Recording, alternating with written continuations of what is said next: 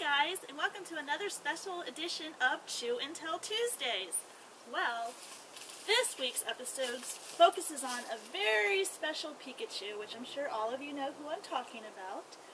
But everybody always asks me, what's your most favorite Pikachu in your collection? Well, the answer is simple. It's the one and only Chula. Yes, Chula, the cookie-loving, cosplaying Pikachu.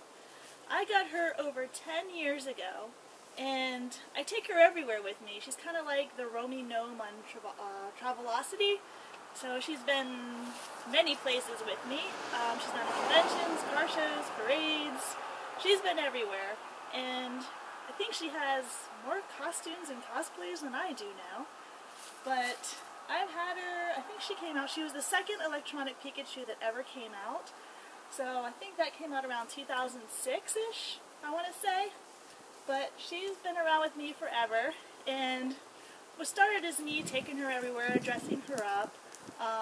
It started too because when I don't do Pokemon cosplay, a lot of people don't recognize who I am. So I'm an Itachi or Sasuke or Disney characters, or like Leia from Star Wars, or any other genre that's not Pokemon. People never recognize me at a con. So it started off where I started dressing Chula up as characters within the genre I was doing. So she's been everywhere.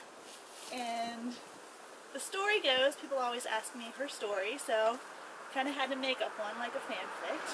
Chula basically is the daughter of Pikachu's, or Ash's Pikachu, right here, Ash's Pikachu, and the granddaughter of Puka. You guys remember that episode, the blue-eyed Pikachu?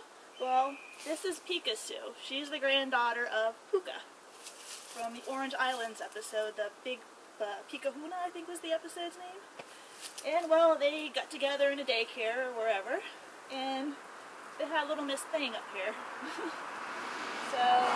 And another story is, why is she so tiny? Why is she still the size of a Pichu? Well, as you guys know, when a Pikachu evolves, it evolves from a Pichu through happiness. So this is where this part of Chula's personality came along, was after she was born, she was only basically a Pichu for 3 hours of her life, and she was near a bakery, and there were some cookies baking on the windowsill and cooling off, so she smelt the fumes and immediately rushed to the windowsill, jumped on it, and ate cookies. So as soon as she did that, her happiness just spiked out of nowhere, and instantly she became a Pikachu. So that's why she's relatively the same size as a Pichu, but she's a Pikachu. So that's her little backstory. And yes, I know you want a cookie. There, I got one. There you go. So that's the story of Chula, and yes, she is my most liked Pikachu, I could say, out of the 20,000 I have, because she's been everywhere with me. And that's basically her backstory with her parents. And yep, she goes to many conventions with me. Right, Chula? Yeah. So that's this week's Chu Tell Tuesday. It's all about Chula, which she likes that, because she's my prissy little princess Pikachu. So at the end of this video, I'll show you a slideshow of some really cute pictures of Chula and all the places she's been. So thanks, guys, and have a great week. Bye!